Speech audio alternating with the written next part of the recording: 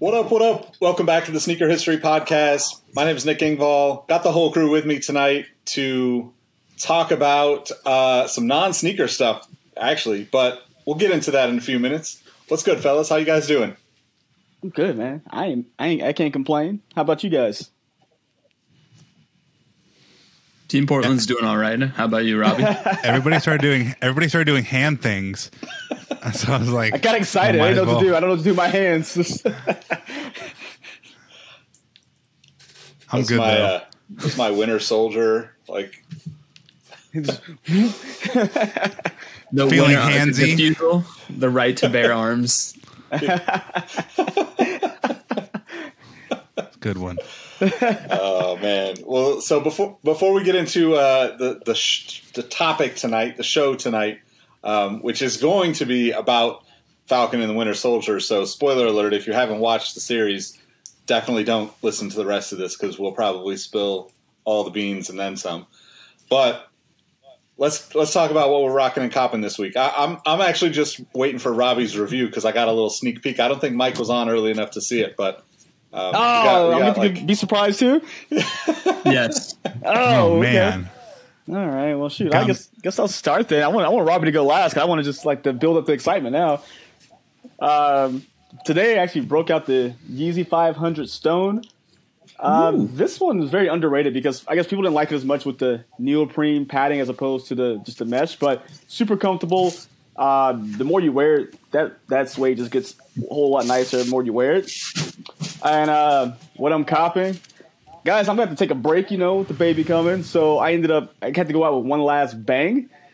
And there may or may not be a pair of Bape Adidas Superstars coming to my house within the next couple days. So, Okay.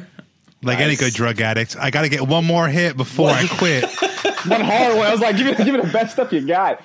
There may be something coming second to that too. I may have gone a little wild clicking buttons, but we'll see if it actually if it pans out. But you guys will be the first to know. I was gonna say that better be a baby, Mike. Otherwise, she's gonna kill you. All right. I said, hey, I got my hiatus gift to myself because I got to take a break. A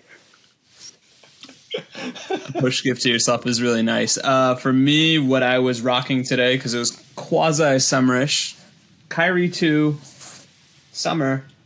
And I think it's a spiritual homage to what I think Robbie will be blessing us with by the end of this segment. But I love the Kyrie 2 because I'm a big fan of any sort of Velcro. And yeah, I just thought it was the appropriate thing. And then for what I'm rocking or what I'm copping, I don't know, just pick a LeBron 8 or anything. I'm kind of in a rut. I have some cash to burn, but I don't know what. So I will gladly take suggestions from people within our Discord or our Patreon. Nick, what about you? All right, so I'm going to stick with the Velcro. I pulled out the Nike Air Rays today. I can't remember what year this is from, 2014, 2007, 2008, whenever that was. Ooh. Old and That's what's up. Creased up. You can see how creased up that toe box is, but, these shoes are just almost indestructible, so I love them. As far as what I'm copping, kind of been obsessed over those racer blue 3s that I saw yesterday. So that's going to be like a summer shoe for me, I think. How about you, Robbie? That's a good pick. What's the Racer Blue 3? Kind of looks like a fragment. The fragment color one? Oh, which of course will mean okay. it'll be impossible to get and cost $300 more than retail. I just Googled it. Man, that's a really basic shoe. That just made me sad. Thanks, Nick. I like that one too. I was like, oh. That's a good looking basic shoe. Like, very, very summer ready. It's clean, man. Do it with anything. I finally got the Travis Scott 6s in today. I get goosebumps every time. Are you underwhelmed, overwhelmed? Like, how do you feel about them? I am appropriately whelmed. Good, by the way, Roy. I had high expectations. I've actually seen Travis Scott in concert twice, so I actually legitimately enjoy his music enough, and I struck out every time, and I'm not spending the money on resale. But I didn't know they were glow in the dark until Stanley actually posted his photos last week. And I was like, oh, they glow?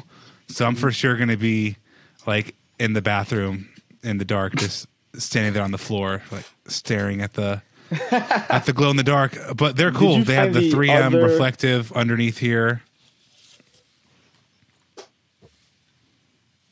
There's a lace lock in the other lace lock is in. Yeah, like hides in there. I heard. I was like, I don't know if that's true, but I was like, I'm gonna ask you if you have it. And they did appropriately brand everything. So underneath the lace shroud here, it says like the Cactus Jack. Inside the tongue, it says Cactus Jack. On the sock liner, on the heel, like everywhere. And I didn't realize it had this like triple like loop to like put a carabiner or something in it too. It's a very good use of the Jordan 6 region. But they're cool. They're very cool shoes. I like them. On the complete opposite of the spectrum, I'm feeling all the Kamikaze 2s I keep seeing, whether it's like a PE or it's like the black and white. Kamikaze 2 low. Yeah, the low's fire. I enjoy the mid top so much, or high top. I think I'll very much enjoy the low, especially if you want to get really crazy and have like a white and black athletic sock, like a single stripe or double stripe sock in the summertime with a black and white low Kamikaze 2. That's a crazy, affordable, accessible cop right there. Go buy some Stant socks and the Kamikaze 2. Kill it. Nothing sexier than financial responsibility. So thank you for teaching us how to ball on a budget. Yeah, $100, probably less than $100. You could get the Kamikaze 2 and a good pair of Stant socks. It's about the fit, people. If your shoes are cool, but you look busted, you're just a buster in some cool shoes. You're kind of like at a fashion. Nick's like, I feel personally attacked right now. No, but I was just going to say this. It's the fashionista equivalent of a booty do. And if you don't know what a booty do, actually, now that sounds like a bad joke. Never mind. All right. But bad jokes on full effect, huh, Rohit? Getting ready. Nick's hats are never faded. They're always good in dark black. True. The t-shirts are not faded. So you can go super simple. Just have it on point. And Nick has so many hats and so many tees. They're always crispy. So don't play yourself, Nick. I mean, that is kind of like, I just stuck with the formula since I was a teenager. Basically, once I started wearing Dickies and Ben Davis shorts and pants, it was like, okay, well, this makes sense. Now I just change the T-shirt or change the hoodie, change the hat, change the shoes. I said, this makes sense. I'm good here. I like it. Yep. I ain't mad at you, man. Fashionable. I'm like, hey, man. Yeah, I just picture, Nick, you have a alternate podcast called Hat History, and it's the bizarro version of us, like that Seinfeld episode. So I should do that. I should do a hat podcast. That'd be kind of fun, actually. I was like, he didn't deny it. I was like, now I got to go search for it. I'm like, all right, let's see what's going on here. Yeah. Oh, man.